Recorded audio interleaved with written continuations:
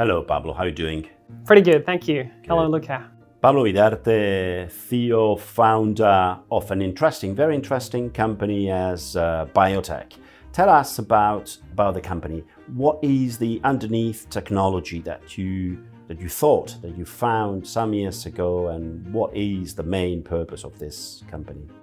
Well, our company, Bioo, it's called, basically started 5 years ago with the concept of creating electricity from nature itself.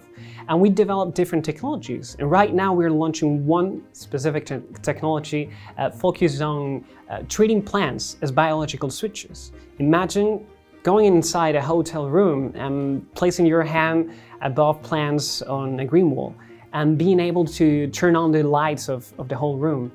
And imagine the implications that this could have in a greater scale. Just our goal here is to be the ones who create that evolution of cities. And that's what we want to do in the line of installations that we are launching right now. That seems magical, Pablo, isn't it? Because it is. But real also at the same time. And logically, linked to the pandemic, linked to COVID-19, some months ago, you launched a new product, a new innovative way of understanding this technology that you called Healing Gardens. Would you like to talk about what is, in fact, Healing Gardens? What are these let's say, alive monuments through plants and through technology you master? Absolutely. Well, first of all, I wouldn't call it a product. I would say it's a project.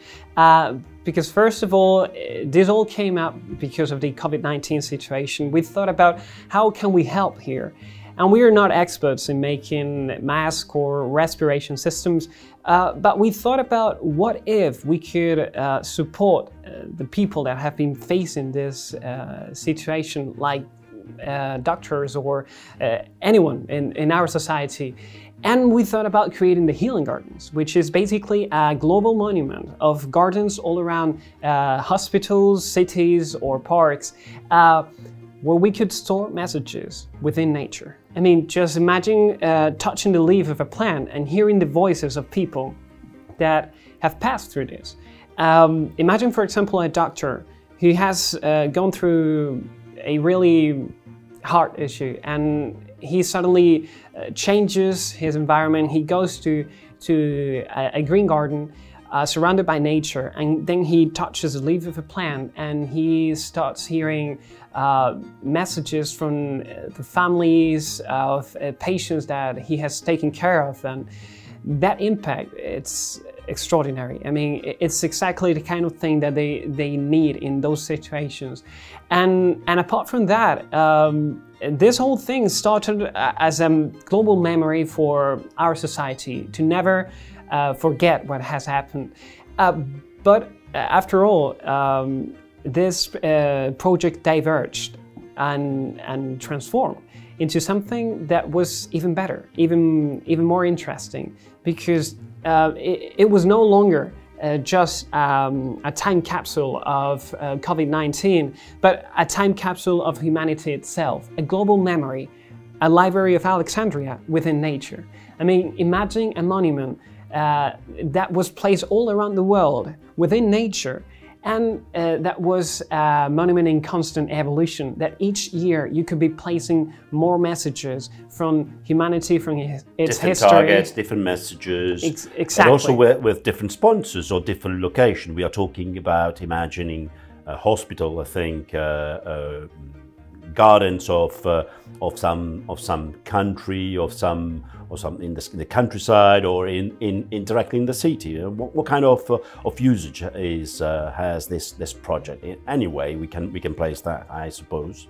Exactly. I mean, bear in mind that when talking about the installations line, we are talking about using this technology to power screens, or well, turn on screens in this case, or turning on lights, sound, whatever you want. If you want to place something like this in an airport, just to promote a brand, or just to make things easier for people, I mean, you could just place it on a normal house and use it to turn the lights of your room, or even use it as something to showcase that you're actually investing for sustainable energy. I mean, this is something very important because I've met a lot of companies such as supermarkets or hotels or a lot of companies who are investing a lot in solar panels and green roofs, but people, the average client, never sees this.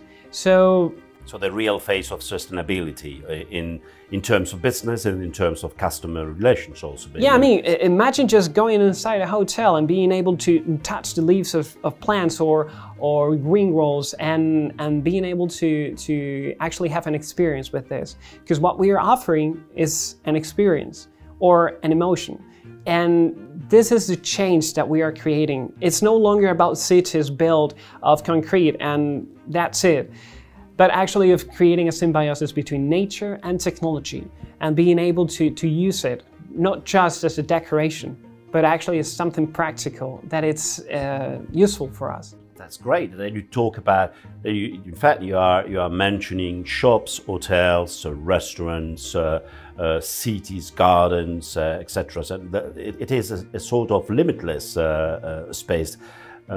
Talking about the future, this green domotic that you are talking about, do you think that has no limit? In fact, that we are just at the beginning of a new green, sustainable revolution through this technology? Do you think that? I do think so, but first of all, here in Bioo, what we are doing are different technologies. For example, with installations, we are creating an evolution in cities. And of course, we are just starting. This is just the beginning because, I mean, we spoke about how we could create a social project or how we could revolutionize streets or monuments or even just transforming experiences in shops or city halls or whatever. But wonder how it will be for the minds of average people who go there and see these projects, how it would impact them. Because right now we are facing a great challenge, and it's basically to recover what we lost. I mean, and the first thing that we have to recover are cities. Right now it's just a floor of concrete, but we need to revolutionize that and for a greater purpose. And basically our goal right now is this, and in the future we would even go into the countryside and, well, do even greater things with our auto technologies. But of course we're just in the beginning, and I see the future as a fantastic horizon.